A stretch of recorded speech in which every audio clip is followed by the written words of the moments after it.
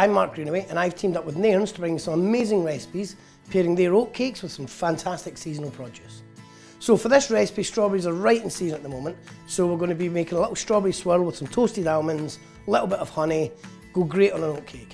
So the first thing we need to do with this is whip up the creme fraiche, the cream and the sugar. And the great thing about this dessert is if you do it for a dinner party, people think it took you hours, and really, it didn't. It took about 5 minutes. So what you're looking for is nice, soft peaks. So the next stage is just rippling through or folding through just some of the strawberry coulis. So to assemble these, it's dead simple. As I said, people think it took you hours, really it doesn't. So just pipe on, or if you don't have a piping bag, just spoon on. If you then just sprinkle some almonds on top, and just a little drizzle of honey. You don't want too much, otherwise it'll be overly sweet. And then just a little bit of coulis on top. And then if you just garnish just with a little strawberry. So there we have it, the strawberry swirl with toasted almonds and honey.